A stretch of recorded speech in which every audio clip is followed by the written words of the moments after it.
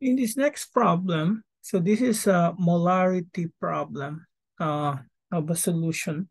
So you're asked what's the molarity of a solution that was prepared by dissolving 14.2 grams of sodium nitrate, given the molar mass of 85 grams per mole in enough water to make 350 ml of solution. Now, in some instances, you may not be given this 85 grams per mole. So in that case, you have to get the molar mass yourself. So we have what? 23 plus 14 plus 18 times 3. So that's where you arrive with the 85 grams per mole. So in case 85 grams per mole is not given, you have to do it. Now, once you have it, so we can get 14.2 grams divided by 85 grams per mole, because what we need is just moles over liter solution.